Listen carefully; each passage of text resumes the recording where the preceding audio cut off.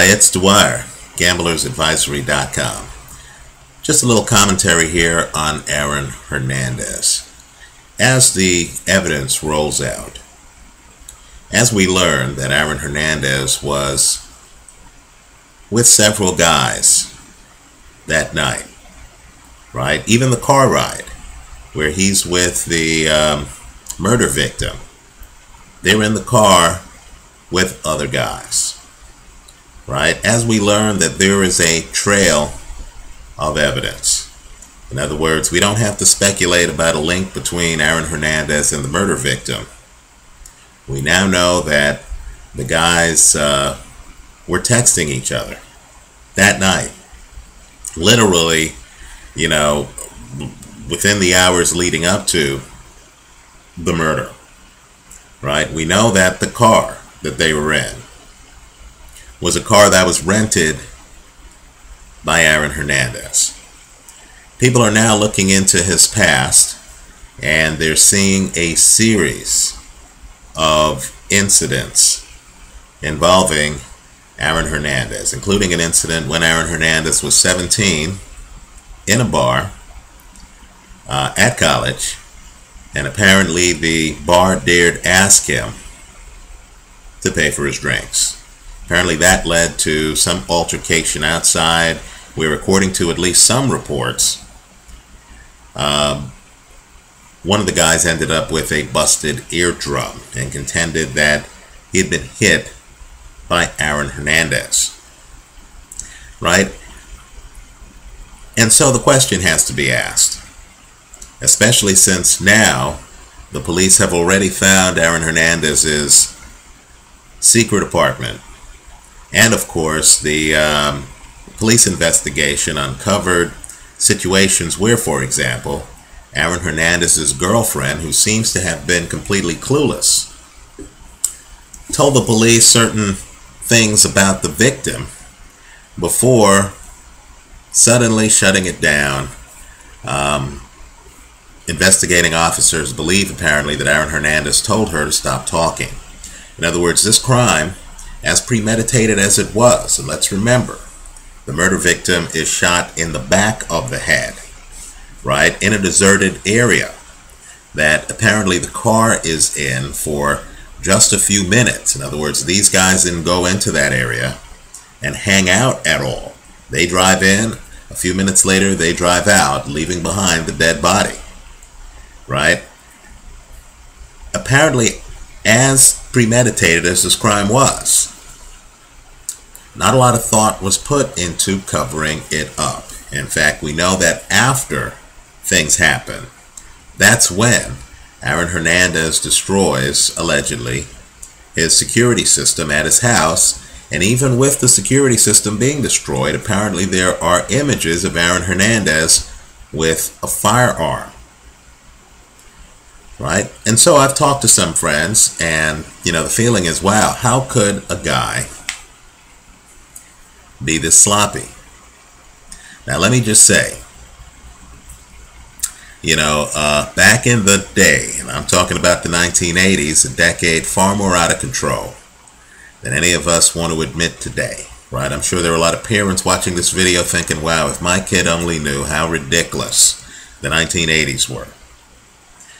Back in the day, as Chris Rock talks about, an era when crack just appeared.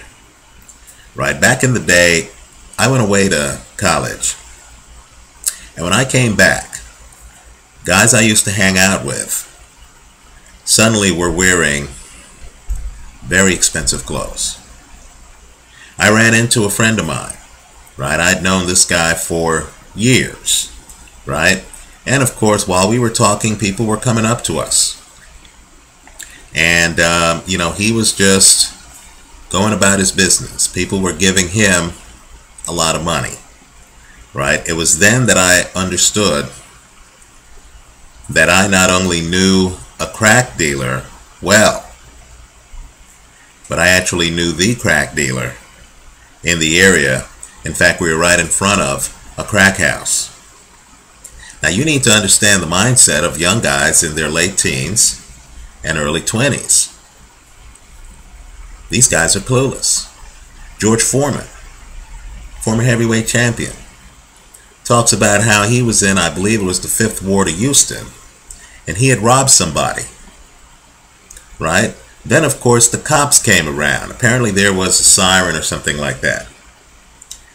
And his friend had to tell him, hey, you need to hide. Foreman didn't even know to hide. Foreman was so unprepared that according to Foreman, he had to run and hide under a car or something like that, right? He didn't even have an escape plan, right? Why? Because he was young and he just thought, hey, this is a way of life. You know, some guy's slipping, I take his money, what's the big deal? Well, I'm just telling you, Aaron Hernandez, we think of him as some older guy, right? We think of him as some seasoned crook, some guy who should understand that as a multi-million-dollar football player with a $40 million, salary contract on one of the marquee teams in the National Football League, right? A team that made the AFC Championship game last year, a team that rules the roost in the AFC East and has for several years, right? We would expect this guy, especially after a college career at one of the premier college football programs, Florida, right? With Urban Meyer back then. We would expect this guy to have more common sense than to leave an obvious trail that goes right to his front door from the murder victim. But I'm just here to tell you, after having hung out with thugs for lengthy periods of time, right? I'm just here to tell you that when you're young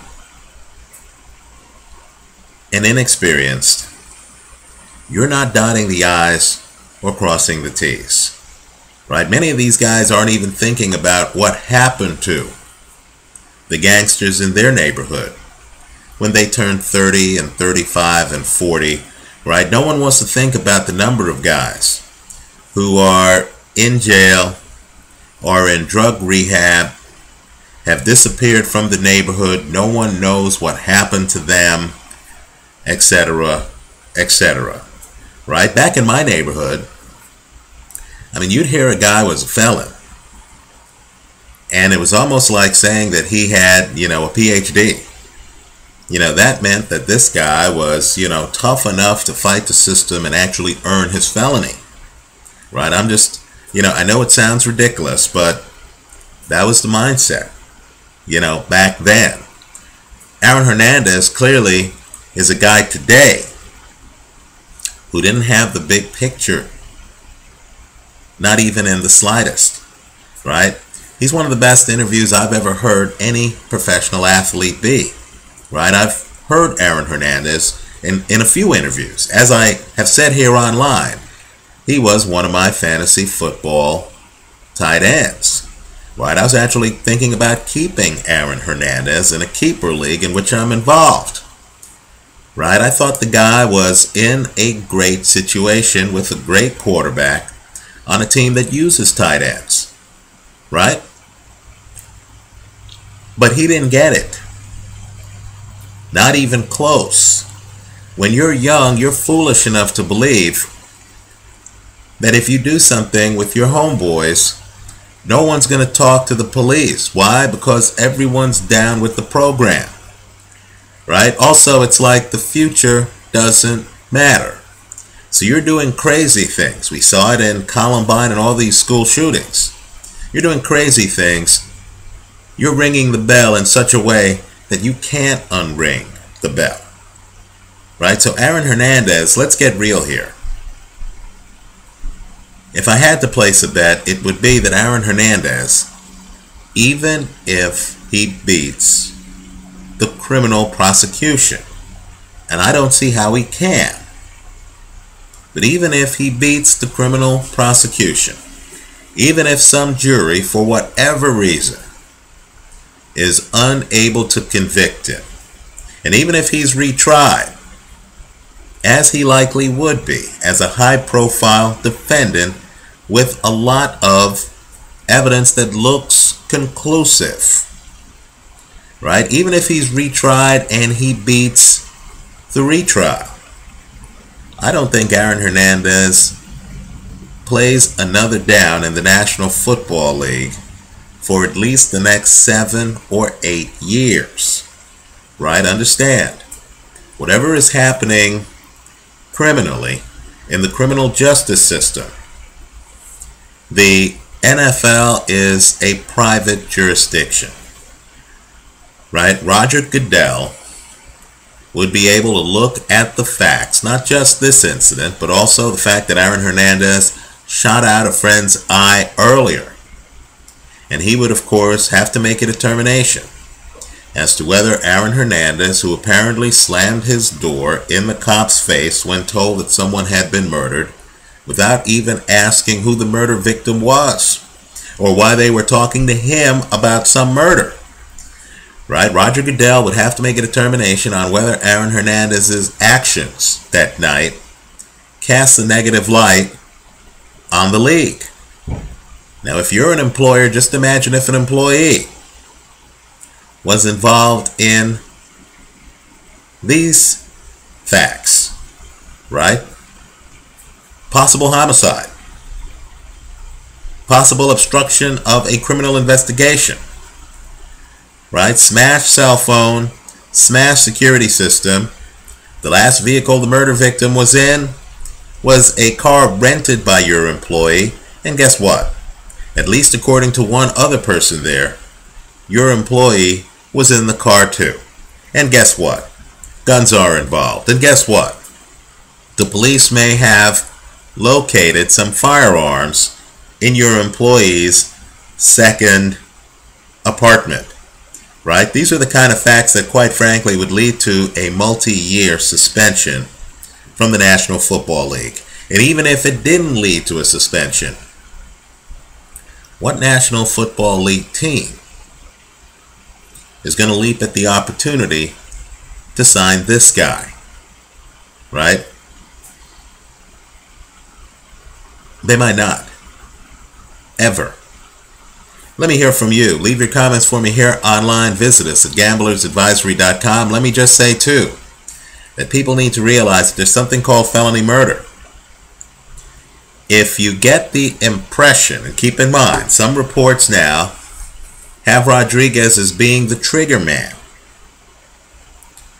right? Let me just tell you that given the fact that the prosecution has been able to quickly obtain search warrants, and given the fact that some of the guys charged with this crime have criminal records and have an incentive to drop dime on co-conspirators in order to shorten possible prison sentences, right? I believe it's a safe assumption